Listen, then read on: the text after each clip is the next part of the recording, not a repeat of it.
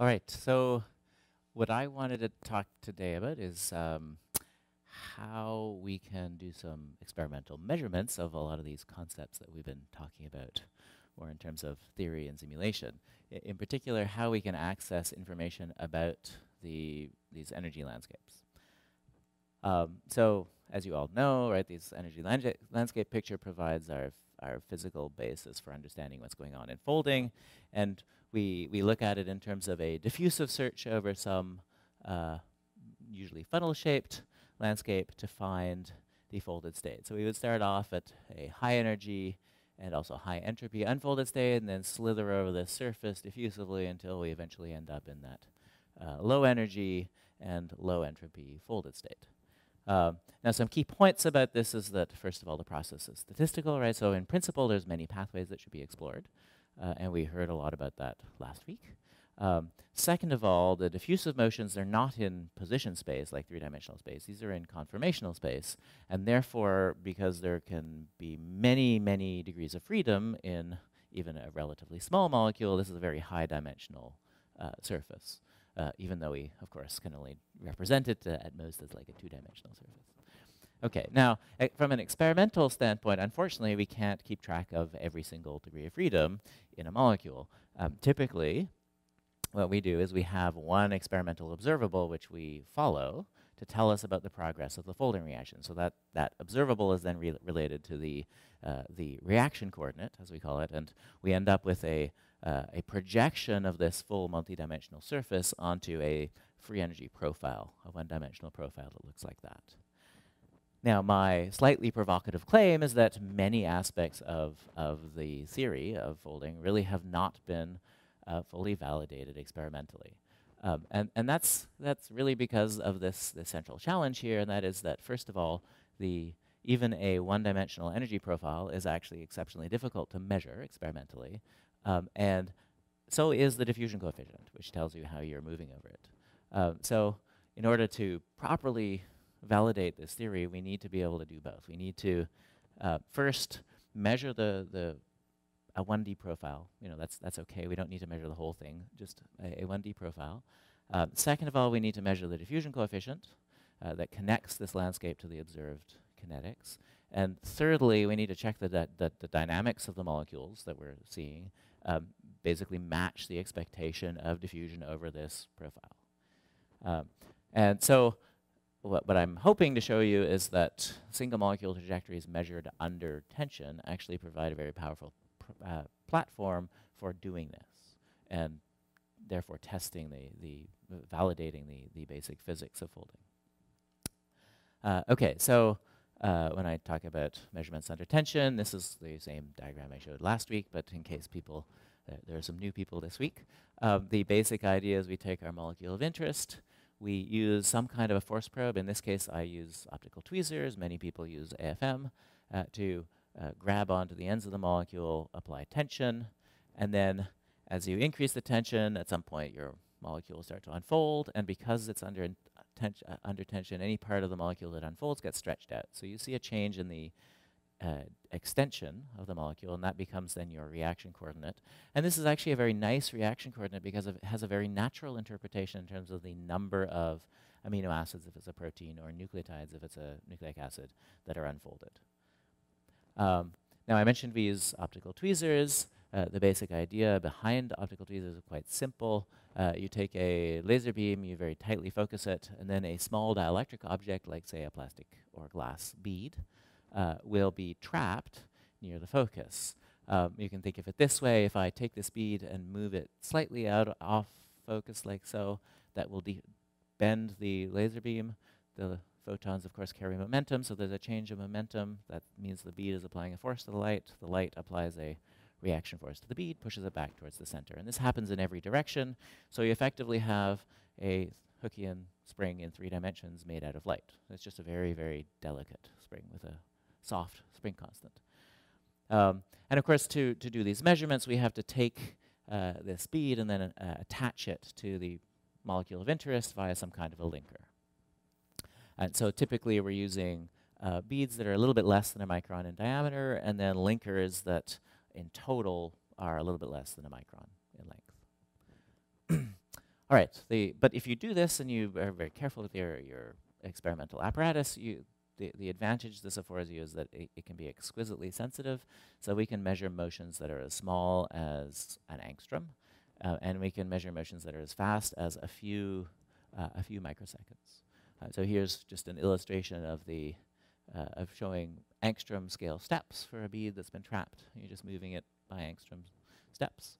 And to give you a sense of scale, right, that's the diameter of a hydrogen atom, and here's your width of a DNA helix. So it's, it's a good resolution for seeing what's going on, the details in these molecules.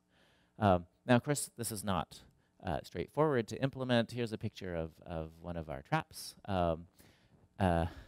The trapping laser is this thing right here. It's in the infrared. We split it up into two by polarization. It goes through some fancy crystals to manipulate the beam in the two axes of the plane, and then it recombines. It gets sent into this inverted microscope. We got a second beam, which is at a different wavelength, which we align very precisely on top of the trapping beam, and we scatter that off of the beads, and we use that that beam gets sent separated out by polarization and sent to position-sensitive detectors so we can tell where our beads are. So the length scale that we're interested in, one amino acid for a protein is 3.6 nanometers, 3.6 angstroms. So 1 angstrom is good for telling that. The time scales we're interested in are from about a microsecond up to tens of minutes for something that's really slow. So we can't quite get down to 1 microsecond, but we cover most of that range. We can definitely get up to 1,000 seconds. Yeah, so, all right, what can we do with this? Well, this is just again, repeating what I showed last week.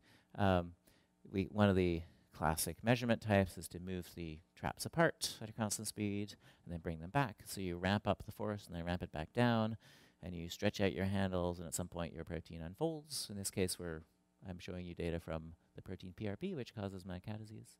And then you can bring it back, and it refolds, and there's a little bit of hysteresis here because this is a non-equilibrium measurement. And we can do it lots of times and fit the shapes of these curves to worm light chain polymer theory to figure out exactly what the length was that was unfolded. And we can look at the distribution of forces that come out of that. Then the second type of measurement we do, where this is non-equilibrium, we can do a measurement in equilibrium where we pull it out to some force like around 10 piconewtons or 9 piconewtons, where it hops back and forth in equilibrium between these two states that it can coexist in. That looks like this, where you get the high extension means that it's unfolded, and the low extension means that it's folded. And then you can change the force so that you can change how much of the unfolded versus folded state you see. Okay, so these are the kinds of measurements. There's a third type of measurement that is sometimes used, especially in AFM. I'm not going to talk about that today. Just these two. All right, so what I'd like to do is go through these 3 points. First of all, how we can measure these energy profiles. Second of all, how we can figure out diffusion coefficients. And lastly, what we can learn by looking at transition paths, which actually end up combining both of those. And then putting this all together to make some quantitative tests of the theory of folding. All right, so let's first look at how to measure landscapes. And one of the advantages of force spectroscopy is that there are actually several different independent ways of reconstructing these landscapes. So you can try and make sure that you're not looking at experimental artifacts by doing it in different types of measurements. So perhaps, perhaps the most widely used, certainly it's very widely used method, is this theory that Olga talked about, for example, last week, where you look at the distribution of the forces in these unfolding curves. And then you use a model-dependent approach to reconstruct the key parameters that end up defining the overall shape of the landscape. So that idea is illustrated here. You've got some stable molecule. At zero force, the barrier is pretty high. You're not likely to escape over it, but applying force tilts that landscape. And so your barrier comes down. It actually also moves slightly, and that has a subtle but detectable influence on what happens. And at some point, it'll be low enough that you'll get thermal fluctuations that take you over, and as you keep on lowering, you get more and more, and so you get this pattern of the distribution of unfolded forces that can be written out analytically for certain classes of landscape profiles, and this is what you get for a linear cubic profile. So you can just take your data, you can make a histogram out of it, and then fit it to the theory. You can do this lots and lots of times, and pull out these 3 numbers. So this is telling you the kinetics, and then these 2 numbers together implicitly define the shape of that landscape. So this is very nice. It's actually fairly straightforward to do, which is the great thing about it. The one downside is that it is model dependent, right? I've assumed that it's got a linear cubic form, and we don't actually know a priori that this is true. So it would be nice to have a method that does not depend on making assumptions about the underlying shape. So what can we do for that? Well, perhaps conceptually the simplest approach is to go back to these equilibrium measurements where I'm just hopping back and forth between all the available states, and use simple Boltzmann statistics, right? The probability that I'm going to be at any given extension should just be proportional to the Boltzmann factor. So here I'm showing you data not for the prion protein, but for a DNA hairpin. This is one of our favorite molecules, so you'll see it reappearing a lot. So the idea here is we just take a lot of these, in fact a few thousand, and you build up a beautiful distribution, and then we just invert this. And then you say, yay, we're done. But unfortunately, you have to actually realize that we're not done yet. It's not quite so simple. And the problem is that, okay, first of all, you have this challenge that actually getting enough transitions so you get good data in the part where it spends almost no time is this is hard to do. But there's a more fundamental problem, and that is that the geometry of the experiment actually affects our measurement, right? These peaks here are actually broadened by the compliance of this. We've got this linker is like an elastic band. So it has a lot of compliance, and even if I had something of definite length like this, where there's no hairpin molecule in between, it's just double-stranded DNA, if I was to measure this, I'd get a Gaussian distribution like that. Okay, so this is telling me my point spread function of the instrument. Now, of course, I can measure this, which means then that I can deconvolve, right? So we can remove the smoothing by a deconvolution method. And so here I illustrate this for 2 hairpins of different sequence. This one actually has a little mismatch in it, which introduces an intermediate state. So here's just the raw probability distribution and the energy profile you get from without any deconvolution. But after deconvolution, you can see it sharpens it up considerably by about a factor of 3 or 4. And the resulting profile looks like that in red. And you can see that this little state here, which was barely visible in the undeconvolved data, is now quite clear and gives rise to an extra well. Now, the reason we did this with hairpins is because other people have done enough measurements of the biochemical and biophysical properties that we can make a model of what we expect to see, where every single parameter has been measured by someone else, and just compare it. And that's in blue. So there's no fitting, no nothing. It's just straight up comparison, and it agrees really very nicely. So this is telling us that this method does, in fact, work quite well. And we did an empirical approach to the deconvolution. Dave Thurumali's group developed a more theoretical treatment of the mechanical network of this measurement, so you could do a theoretical deconvolution. Now, this is great, but there's a problem, and that is that you have to get good hopping data. And it's often, for many molecules, this is not possible because the barrier is too high, and you would have to wait too long. So it becomes very impractical to do this. So often you only have these non-equilibrium measurements as the possibility. So it would be nice to have a model-independent way of reconstructing energy profiles from the non-equilibrium data. And we can do this. There is a method, and it's based on the Jarzynski equality that relates free energies to non-equilibrium works. So of course, these pulling curves that I was showing you earlier, it's force versus a distance. If I integrate that, I get a work, right? unfortunately, because it's out of equilibrium, right, I'm having energy that's dissipated, so my average work is going to be greater than or equal to the free energy change. However, if you know the distribution of works, you can actually recover the equilibrium free energy. The basic idea is shown here. Let's suppose that's my average work and that's my actual free energy change. If I can find some way of weighting the average so that I give a lot of weight to this tail here and very little to the bulk of the distribution, then maybe I can get back the right number. And Jarzynski showed that this was a very simple expression. It's just the average of an exponential weighting. And then Gerhard Hummer and Tilesabo showed how they could extend this to calculate this profile. So we decided we needed to validate this experimentally by comparing the result you get from this method to the one we got from this inverse-Boltzmann method. So here's that same hairpin that we like so much, and then another one that we also like a lot. And several different reconstructions from different sets of measurements at different pulling speeds. And then we plot on top of that the equilibrium result, and you can see it agrees really quite well. Although we still have to remove the smoothing effects from the handles, right? They're still present. Okay, so this is applying it to hairpins. Now maybe we can go back to our PRP and see how well does this profile that we measure from the model independent way, how well does that agree with the profile we assumed when we were doing the model dependent analysis that I was showing you earlier. So we go to the same data that we used in that other analysis, and we apply the Hummer-Szabo method. This time we actually do take care of the handle, so we do the deconvolution, and this is the profile you get at 0 force, and then that is the linear cubic profile that was implied by those fitting results. So it's telling us that actually it was quite a reasonable assumption for the underlying shape. All right, now the original Hummer-Szabo method is based on a weighted histogram analysis.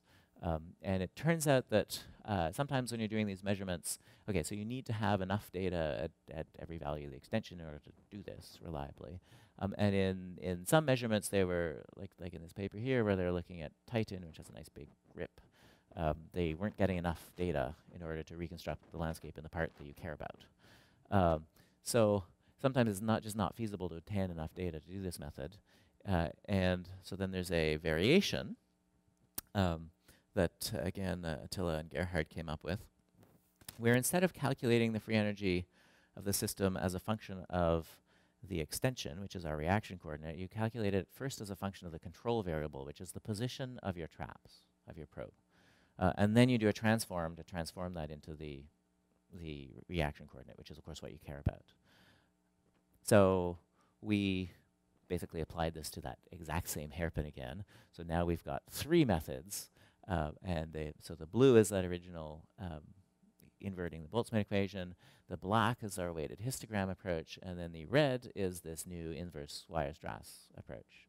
And you can see they all agree quite nicely. However, there's a slight deviation in the barrier. The barrier seems to be depressed in this inverse Weierstrass transform. And this actually ends up being important. This is because the Weierstrass transform itself filters the landscape by an amount that's equivalent to the stiffness of the probe, of the force probe. So, in fact, we can show this by decreasing the stiffness of our trap and redoing the measurements and redoing the reconstruction. And this is just showing you the stiffness of this barrier is actually higher than the stiffness of the trap, which is in brown. And if we decrease the stiffness of the trap, you can see it pushes that barrier down even more, and so it matches the stiffness of the trap. It's not a huge effect here. It's definitely noticeable, but not gigantic. A case where it's very much more noticeable is a different molecule, in this case an RNA pseudonaut, where the barrier is much sharper. And at our, the best we were able to do looks like that, and it's clearly not giving you a very good representation of the barrier. So this is sort of an object lesson in needing to take care to account for the properties of your instrument to make sure that you're not generating artifacts when you apply some method. But it's also what it's just telling you is that this method is particularly well suited to some probe that's got very high stiffness, like AFM, right? Because they're very stiff probes, typically an order of magnitude or more stiffer than optical traps. All right, the last method I wanted to talk about is based on a different approach, and it's based actually on looking at this splitting probability, p-fold, which tells you the probability to reach the folded state before the unfolded state starting at some given value of your reaction coordinate. So if you think of a simple two-state well like so, if I start off right at the top of the barrier, I should be equally likely to go either direction, so my p-fold should be a half. If I start off on this side, I'm far more likely to slide down to the folded state before I go over the barrier, so p-fold is closer to 1, and vice versa on this side, so it'll be closer to 0. Now for a diffusive system, you can actually calculate you can relate this p-fold to the shape of that landscape. This is done under the assumption of a constant diffusion coefficient. So you get this expression here. But of course, I can also calculate this empirically from a trajectory, right? I just go through, pick an extension, say, okay, every time I cross there, do I end up folded first or unfolded? And I calculate the probability. So this means that I actually know this number. So I can just differentiate and pull out the profile. And just to demonstrate this on our favorite hairpin again, so that I can compare it to all these other methods that we know are all self-consistent. This is what our splitting probability looks like. The profile you get from that looks like so, and then comparing it to the deconvolved inverse Boltzmann profile, you see that it gets the barrier at the right place, it's the right shape. It's a little noisier, but that's experiment. So we can do this for another hairpin with a different sequence and a barrier that's in a different location, and again, it agrees very nicely. And in fact, the interesting thing about this approach is that it's capturing the barrier height and location and shape without having to worry about deconvolution, because it turns out that this statistic is less sensitive to the compliance of our instrument.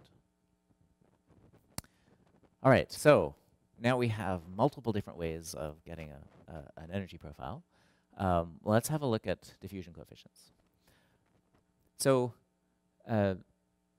if we know the shape of the profile, right, and we know the rate for going over it, then we can apply something like Cramer's theory, because we have we have these stiffnesses, we have that barrier height, and we have that, so we can just solve for d. And of course, this diffusion coefficient is very interesting because it's basically telling you like what's the time scale for the microscopic motions, right? And it ends up producing this folding speed limit, and how it tells you something about internal friction in the protein, etc. So that it is actually very interesting. So we can take, say, our favorite hairpin. I've already shown you how we have multiple ways of getting the profile. So all we need is the rate. We can pull that off very straightforwardly. We just figure out, okay, when is it in the folded state, when's it in the unfolded, when's it in the folded state, when's it in the unfolded state, build a distribution of lifetimes. They're single exponentially distributed, and you pull out the rate, right? That's the exponential fitting factor. So we can just go to our profile, fit to a quadratic in the barrier and the two wells. We can actually, right, so we can actually solve Cramer's theory for Cramer's equation going for unfolding as well as for folding to make sure that everything is consistent, right? So I should get the same diffusion coefficient back. And when you do this, it all works out very nicely, and you get this number here, 4 times 10 to the 5 nanometers squared per second. Now, the one issue is that it's actually extremely hard to measure these diffusion coefficients, and so there's no other really nice direct measurement of this. But the value for a diffusion coefficient have been inferred from modeling some fluorescence measurements. So there's a couple of papers that had looked at this, and they got, for a hairpin, they got something like 10 to the 5, and for unfolded single-stranded DNA, they got something like 10 to the 7. So it's within that range, which is at least consistent. Of course, a hairpin is not as interesting as a protein, so we can do this for our proteins too. So for PRP, we've in fact used both the model-dependent method and the model-independent method, right? So we can compare the results from those two reconstructions. For the model-dependent method, we just plug the quantities, the fitting parameters into this equation. For the model-independent method, we can actually do something a little fancier. We can take our landscape, we can tilt it to all the forces we've got measurements of the rates at, and then we can remeasure the barrier heights for unfolding and for refolding and the curvatures of all the states, and use D as a single fitting parameter for a global fit for all the data, and you get these lines here for folding and unfolding, and you can see it fits reasonably well. And the number you pull out after all is said and done is roughly 10 to the 6 nanometers squared per second. And again, there's actually no, in this case, there's no previous measurements for the diffusion coefficient going over the barrier, right? People have measured the diffusion of unfolded or unstructured peptides and proteins. But that's not quite the same thing because of there is expected to be some position dependence, and it's in fact expected to become slightly slower as you move towards the folded state. And so in fact, this is about an order of magnitude or 2 slower than these numbers you get from the unfolded protein. So this all makes sense. Interestingly, you'll notice that I've projected this, I've extrapolated it back to 0 force. Now there are rate measurements from biochemical assays of folding, of PRP, and that's where they show up. So there's actually pretty good agreement here. And in some sense, you can look at this as a test of the predictive ability, right? Here, what we've, of theory of, the landscape theory of protein folding. Here we've measured a landscape, we've measured a diffusion coefficient, and then we change the landscape, in this case by force, and we say, well, what should the rate be? And it actually agrees pretty nicely.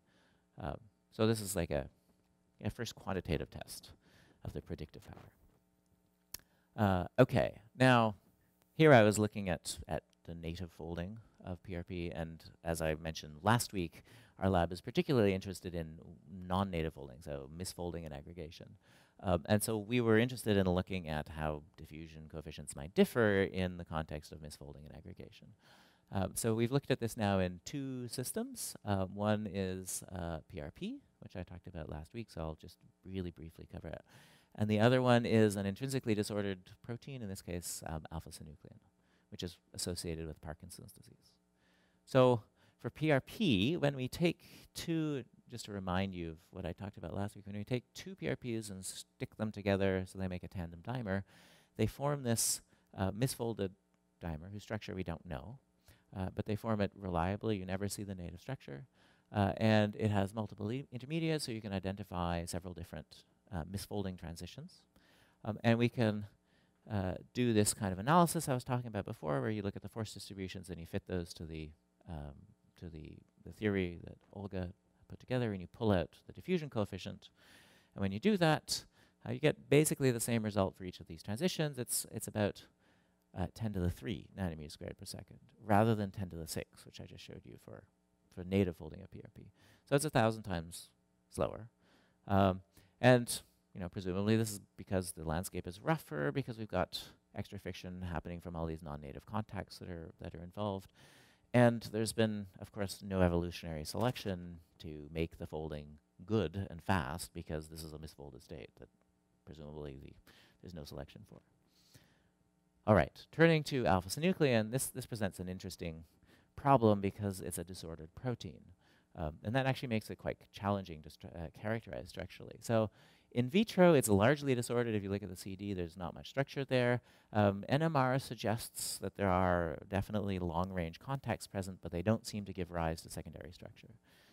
However, in various different contexts, if you change its solution conditions, it can take on a variety of different structures. So for example, it'll bind to membranes and form various types of helical structures. If you take it down to low pH, it will gain beta sheet content, and it goes into amyloid fibers, and there's now at least 2 different structures that have been found. This one most recently for supposedly infectious fibers, and this one in just in vitro fibers made in vitro. At any rate, regardless of the details, the key point here is that structural heterogeneity and fluctuations are the order of the day. Now, it is disordered, so most of the time, if we put this in a trap and pull on it, we would expect to see not much of anything. And indeed, that's what's happened. So here, what we've done is each yellow blob, it represents one domain of alpha nuclein. So we've got a monomer, we have a tandem dimer, and then we have a tandem tetramer. And about 70 to 80% of the poles, I'm not going to talk about the ones where we do see structure because that's a whole different story, but about 70 to 80% of the time we see these things that have no discrete rips on them, but there looks like there might be something subtle going on. So in fact, when you fit these to a Wehrmach chain, which you should have for a non-interacting polymer, you do in fact see some subtle variations that get bigger as you have more alpha-synucleins present. So what this these deviations are not present when the handle only is there. Okay, so they're coming from the protein. So this is telling us that some interactions are making the protein more compact than expected, and this is perhaps not unexpected, right? Because there's this result from the NMR studies saying that there are long-range contacts that compactify it, and there's been suggested to go into some kind of compact coil or molten globule-like state that just doesn't have any secondary structure. Anyway, so we can analyze this further. It turns out that this shoulder feature is, in fact, is totally reversible. So the unfolding and refolding curves lie on top of each other, so it's in equilibrium. And it's happening at low force. So this is telling us that the reversibility tells us that it's fluctuating rapidly between structures. And then the low force tells us that they can't be terribly stable. All right, so we can try and model this. And the minimal model we can use here is some collection of independently fluctuating two-state systems. So, you know, maybe you have a sheet-like thing here, and a beta hairpin-like thing there, and maybe a little helix there, and they're all independent. They can come and go and very fast. And so we can assume that there might be several different classes of these, and basically see how much stuff do we need to add in order to account for the data that we see. And each transition is characterized by two parameters: the length change during the transition and the force at which it spends half of its time unfolded. And to preserve generality, every class, I mean, a single class could have multiple structures that all have the same properties. We can't really tell. Okay, so we can basically go to our pools. We can average them to average away some of the noise. There's the residual we see, and we're dropping off the monomer because it turns out that the signal is sufficiently small that we can't really do anything with it statistically. But you can see that there's a definite and systematic residual in the dimer and tetramer data, and it's twice as big in the tetramer as it is in the dimer, which is what we'd expect from this effect.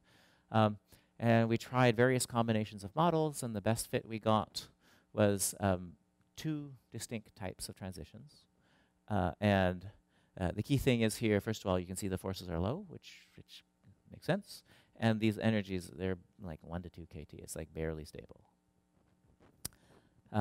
Now, if this is true, if this picture is true, and we've got lots of rapid fluctuations, we should be able to go into these curves and sort of sit on the shoulder and see, even if we can't see discrete transitions, we should see the effects of these fluctuations by looking at, say, the autocorrelation of our signal here. So we can do this. We can compare at a part of the curve that doesn't have any, that shouldn't have any of these structures. They should all be unfolded, say. And in fact, when you do that, you see the autocorrelation of the extension is the same for just the handles and beads, or handles and beads plus protein. So the protein is not doing anything extra. And the time scale you get here, the decay time there is 50 microseconds, which we had separately shown is actually the time scale for the bead and handle motion under these conditions. But if you go to on the shoulder, the handles still look the same, right? If you just do handle-only measurements, but the protein now has an extra time constant. So there is indeed some extra dynamics there. And we can do this, we can do these measurements at various different forces, and then pull out the microscopic rates using that model that we had of the two different classes. And when we do that, we get force-dependent rates that look like this, and then we can fit this to Olga's model, right, for the landscape, and pull out the landscape parameters, and you end up with something that looks like this, where everything is on a fairly small energy scale. These rates you see are very high. This is good. They should be, right, because it's fluctuating very rapidly, so the picture is all self-consistent. And so we can recover the diffusion coefficient in the same way I showed you for PRP, and we get a number that's about 5 times 10 to the 4. So it's still actually quite slow compared to what you get for a, a fully unfolded protein. And it's still slow compared to the native folding of PRP. Though it's a little faster than the misfolding of PRP. So we can pull out what's the implied landscape roughness from Swansig's theory. It's roughly 2 kT, which interestingly enough is about the size of the stability, right, of these structures. So the picture that you get is that this landscape is, relatively flat but rough, and the roughness, this microscopic roughness, is roughly the same scale as the variations in the landscape as you go from one state to another. Okay, so with that, I'd like to move on to the third part, which is looking at transition paths, which allows us to explore many of these same ideas. So just a reminder, transition paths are the brief part of the trajectory where you actually go over this energy barrier. And this is the most interesting part of the folding, because that's where all of the key things are happening. So it contains all the critical information about mechanisms. Because, you're sitting down here and most of the time you're just bouncing around with thermal fluctuations. Okay, now experimentally these are extremely difficult to observe. There's several challenges. First of all, you can't see them in ensemble measurements because there's no way to synchronize all the molecules to start folding at the same time, right? So you have to look at it in a single molecule. Second thing is, and this is somewhat subtle, but because they don't last, they have a very short duration compared to how long the molecule stays in the folded state or the unfolded state. You need a measurement with an extremely wide bandwidth, dynamic range. So you have to be able to see stuff that's happening very fast, but measure for an extremely long time so you actually get to that. That ends up being not so straightforward. And we can understand why you have these disparate timescales, because of course the lifetime is determined mainly by waiting to get enough energy from a thermal fluctuation to get you over that barrier. But once you have that energy, going over is basically just determined by the friction coefficient, so your diffusion coefficient. All right, now the pioneering measurements on this were done by Bill Eaton's group, where they were able to pull out the average time that it takes to go over these transition paths, and they were doing this with single molecule FRET. So they just take a protein attached to fluorophores that can exchange energy, and they'd attach them to a surface and watch them. And here's a typical trajectory. And when you're making FRET trajectories, so trajectories of the FRET efficiency, unfortunately you have to bin your data, right? You need enough photons in each channel so you can get a ratio. And typically the problem is that the transition takes place in one bin. So what they did here was they applied a clever maximum likelihood estimate method and just looked at the photon arrival times to figure out how long this took. And so they were able to, from the peak of this likelihood function here, get an estimate of the average time. And they did this for a few different proteins, and they also tried a DNA hairpin. And the numbers they're getting are all in the range of like 1 to 10 microseconds. So fairly fast. Now the problem with this is that they can't actually see the path itself, right? Because the path is happening in between those 2 points. And so we took the approach of using force spectroscopy. Now our original attempt, we didn't have enough time resolution, so we had the same problem that it was all happening within 2 or 3 points, and there's just not enough to actually define the shape. However, by going to very stiff traps and improving our system a little bit, we were able to get our time resolution down to about 6 to 10 microseconds, depending on the conditions. And now when we zoom into one of these transitions, you can actually get several data points, so you can see what it's doing. And of course, you can see even from this short snippet of a trajectory, you get lots of transitions. In fact, for this particular hairpin, we have over around 50,000. I think it's over 50,000 now. And so you can have a look at all of these different transitions, and you see a very wide variety of behaviors, which is clearly encoding a huge amount of information. So we can see some that are very fast, some that are quite slow. You see some that have like distinct local variations in speed. It starts off slow and then it goes fast. You get transient pauses, like here, we're just sort of hanging out for a few microseconds at one extension. And then you can see places where it's sort of shuttling back and forth, which is really like a nice direct demonstration of this diffusive motion that should be there. Okay, so the first thing we looked at, I'm not going to have time to go through everything we've looked at, but the first thing we looked at was measuring, just returning to this question of the time. How long does it take to get across the barrier? Because this actually allows us to test these diffusive theories of folding. And so we can do this. We don't have to use some fancy statistical estimator. We can just measure it directly from the trace. We define boundaries for our barrier region, which for convenience we just take as the middle half of the distance between the folded and unfolded states. Then we just measure directly from the trace the time that it takes to get between one to the other. And so you can put together a distribution. So this is a distribution for one of our molecules for unfolding. And then for refolding, it looks like that in green. And you can see it's basically the same with an experimental error, which makes sense because it should be time reversal symmetric. And now we can, for example, find out what's the average value. In this case, it's 28 microseconds. And we can actually compare this to that theory from Attila Szabo that was talked about in the previous session. So if you have a 1D harmonic barrier, this average time should be given by that expression there. So you need to know the barrier height, you need to know the barrier curvature, but we have those from our landscape reconstructions.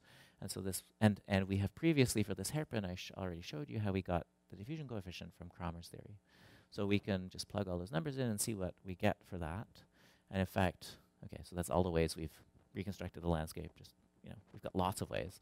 The result you get is 31 microseconds. So it agrees very nicely with the direct measurement. So this basically validates that equation experimentally. But of course, we get more than the average, right? We get this distribution. And so some theorists have worked out what the shape of that distribution should be, again, for a harmonic one-dimensional barrier. And so we can fit that, and it actually fits really quite nicely. And the interesting thing about this fit is that this coefficient here, omega k, which defines the exponential decay, that actually gives us the diffusion coefficient. So we have yet another measure of the diffusion coefficient. In this case, we're getting 2 times 10 to the 5. And in fact, now we have several independent ways of getting at the diffusion coefficient. So we can see if these different ways, which are all determined from actually physically independent quantities, whether they agree. So from the distribution of individual times, we get 2 times 10 to the 5. I showed you previously from Kramer's, we got 4 times 10 to the 5. And since we've actually validated this experimentally, we can use this as a measure of the diffusion coefficient. So just turn it around, and because we've measured this directly, and pull out the diffusion coefficient. In this case, we get 3.6. So the average is like 3.5. And they're all, this is actually excellent agreement for experimental results. This is telling us that actually the folding dynamics that we are looking at, we're looking at these folding dynamics now over timescales that range from 10 microseconds up to, hundreds of milliseconds. So this is 4 orders of magnitude of timescales, and the diffusion coefficients we're getting from looking at that all these different timescales, they're all agreeing pretty nicely, which is saying that this 1D diffusion model is actually working remarkably well.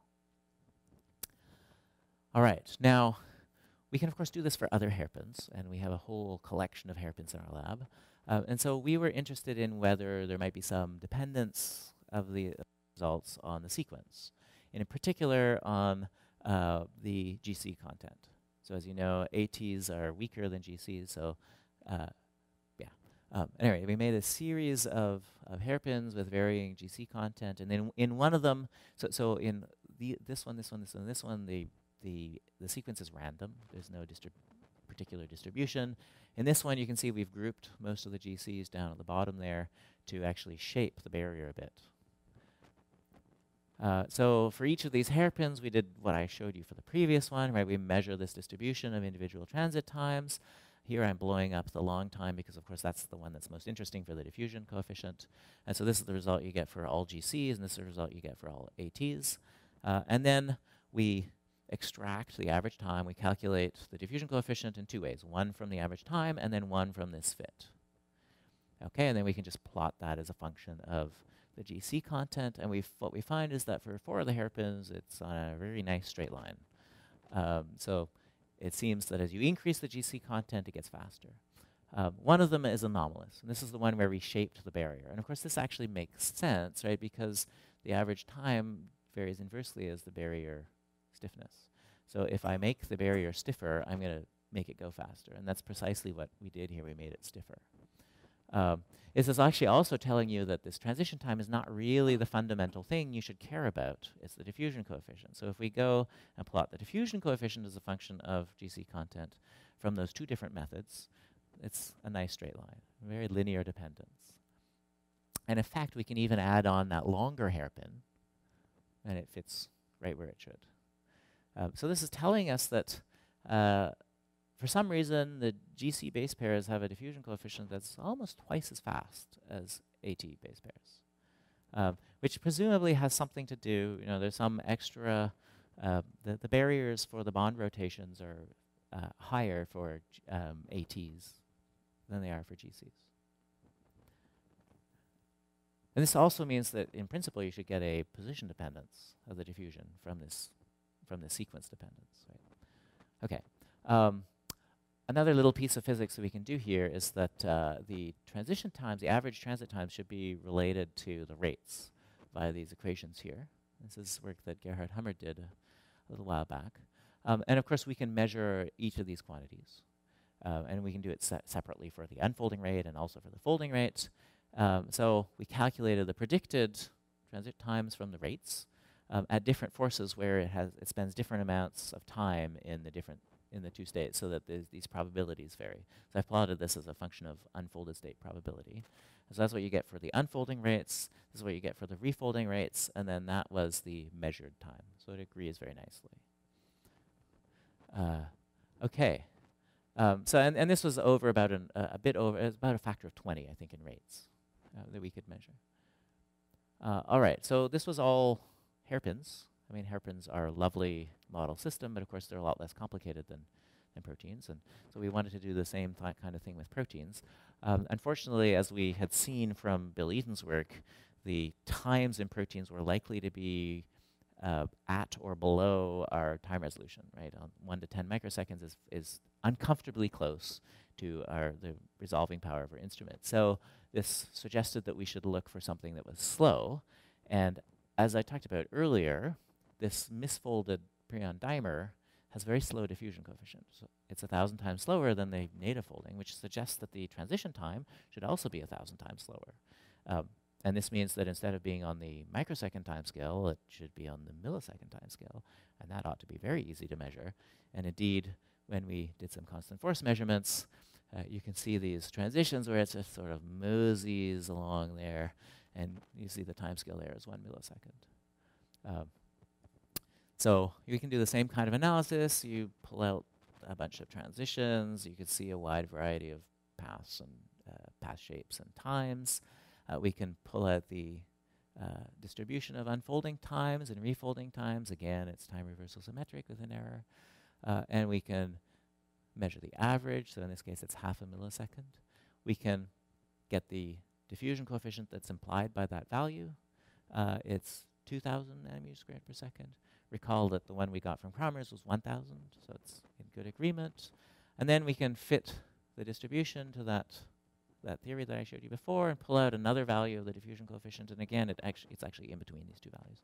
So just as for the hairpins, even though this is a much more complicated system, right, this misfolding transition, we're still seeing that these numbers are all very consistent across all these timescales.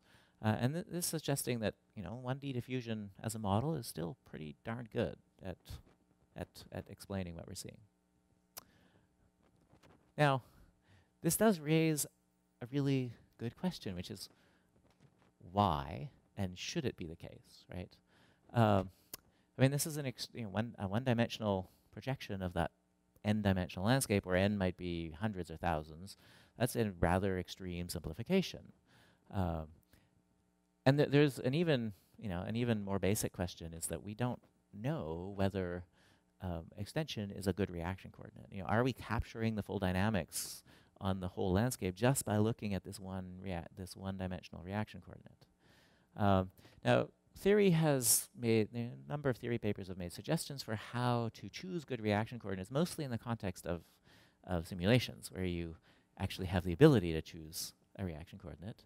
And simulations have shown that 1D projections can indeed predict the kinetic properties properly, which says that a 1D description can be good. It's not necessarily good, but it can be good. But of course, experimentalists, we don't get to choose the reaction coordinate. That's imposed by the method that you're using to follow the folding. Yet, regardless of that, we still interpret the data in terms of a 1D theory, almost universally. Now, there's been a little bit of testing for self-consistency to show that the rates in a 1D description at least are self-consistent, right? I talked about this experiment doing that, and there's been other work too, like by Bill Eaton and others. But it turns out that we were able to find very few papers where they were actually looking at the quality, testing the quality of the reaction coordinate for an experiment. So we thought we should do this, and we decided to do this by looking at the statistics of the transition paths. So this is this method that Paul talked about last week, looking at the conditional probability for being on a transition path as a function of where you are on the reaction coordinate. And so that is given by this expression here. This is just simply a statement of Bayes' theorem, right? But the nice thing is that each of these three quantities is experimentally measurable. So this here is just my overall extension probability distribution. This is the extension probability distribution for just the part of the trajectory that's on a transition path. And then this is just the fraction of time I spend on a transition path. As Paul had said, you have a good reaction coordinate when this conditional probability is highly peaked at a value of roughly a half right near the barrier. Okay, so we can go and, say, take our favorite hairpin, calculate the probability distribution, pull out the transition paths, calculate their probability distribution, and then calculate what this conditional probability is. And we find it is nicely peaked, but it's, well, not anywhere close to 0.5. So naively, this would say, oh, this must be a terrible reaction coordinate. Except, of course, we have to remember that our distributions are strongly affected by the compliance, right? They get broadened. And so we need to correct by replacing the distributions with the deconvolved distributions. And when you do that, you find that your conditional probability is now peaked, right near the barrier, and it's about 0.4 something, rather, 0.42, 0.43. So that's saying that, yes, it is a good reaction coordinate. But we can actually go further. There's this interesting result, which is that this conditional probability, if you have ideal one-dimensional diffusive behavior, it should be related to the splitting probability I was talking about earlier via this relation here. So, as you know, we can just calculate the splitting probability, and we can compare. And again, it agrees, I think, quite well for given experimental errors, right? It's okay, it's slightly shifted by about a nanometer or so, but that's within error. We can do the same thing for a different hairpin with a different kind of landscape, and again, you see it agrees pretty nicely. So this is telling us that this is yet another piece of evidence telling us that hairpin folding does seem to be, well described by ideal 1D diffusion over those landscapes that we, in fact, measured.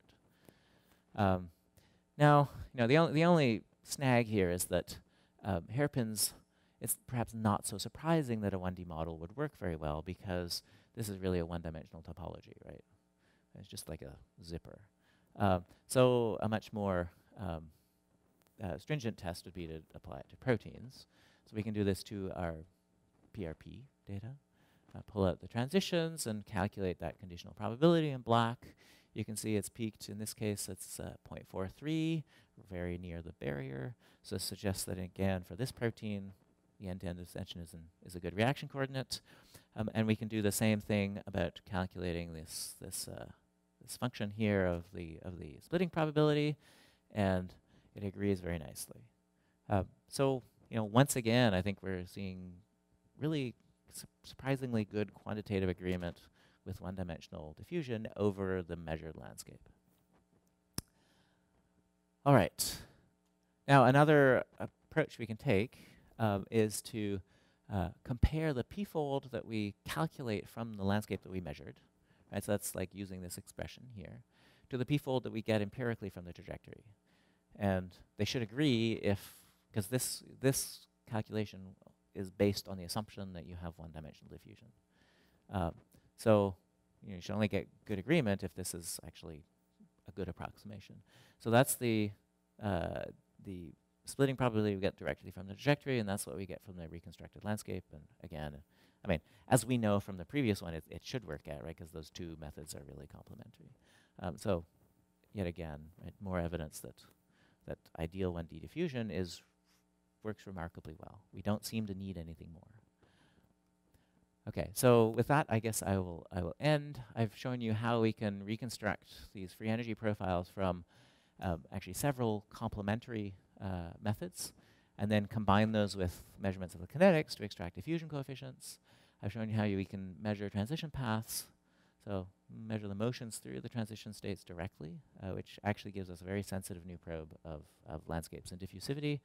And finally, I've shown you how we can use some of these measurements to test reaction coordinate and look at and validate this diffusive model of folding. And so then I'd like to thank all of the cast of characters who did the work, especially my postdoc Krishna, my student Noel, they've been doing the transition path work. Hal led the Prion work along with Derek, and Ajay did a lot of the p-fold work, and then Daniel and Megan did a lot of the landscape reconstruction work,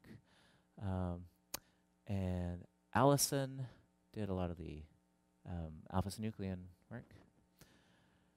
Oh, yeah, okay. And then thanks to the theorists who have helped us work through some of these ideas, and of course all of the funding agencies who made it possible. And thank you for your attention.